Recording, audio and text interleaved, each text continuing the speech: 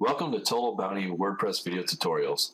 Total Bounty is a digital marketplace for buying and selling HTML templates, WordPress themes and plugins, and PSD files and graphics. Let's get started. Although WordPress usually keeps up on security so no one can hack into your website, break into it, they're normally really good about that and always push out updates for security. There's also plugins you can use that will add that extra protection if you need it. And one of them is called Better WP Security, and I'm going to show you how to go install that one, go over some features. So you go to Plugins, Add New, and you can search for Better WP Security.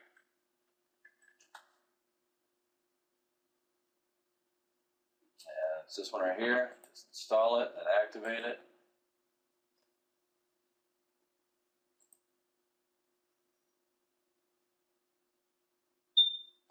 The settings,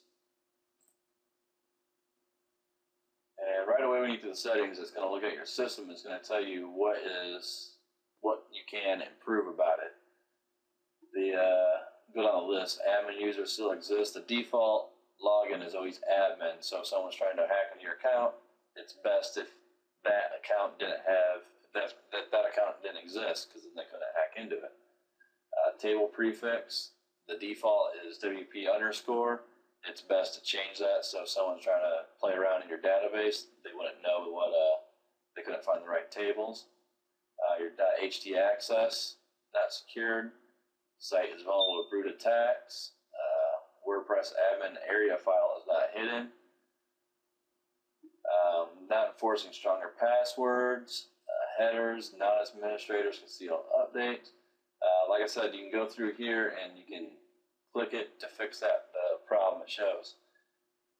Some of them you really need to read in case you want to do. Your WordPress admin area is available 24/7.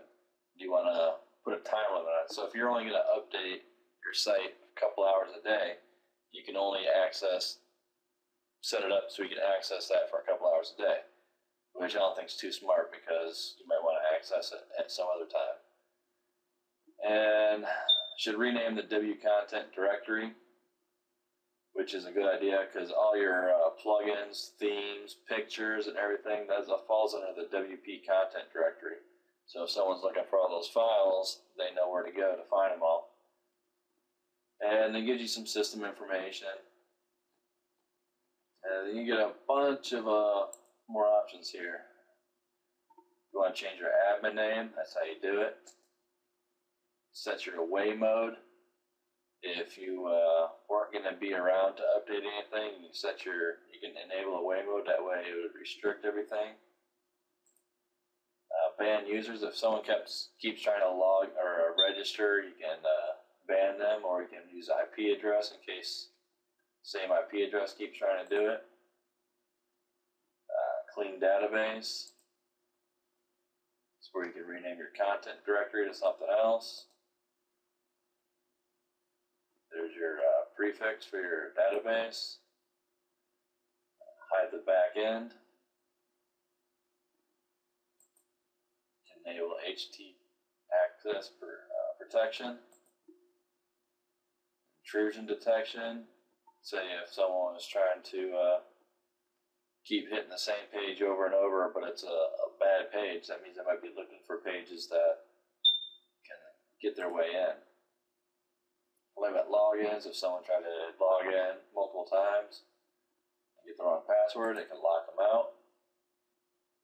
And support and system tweaks. Some more options on this page. A lot of them I don't understand, but you can go through and you can read them if you want. Stronger password, tweaks. Remove the error messages, prevent long URL strings. Like if someone, that's how they hack in there, is using URL strings trying to enter information. And turn file editor and WordPress backend and SSL tweaks. But out of the box, this works pretty good. As you saw, the home page for this has a lot of the options right here, and all you do is you click it and you fix it. So you install it, click it, you fix it, and WordPress is even more secure than you ever need it to be. Thanks for watching. Visit thetotalbounty.com blog for more WordPress tips and tricks.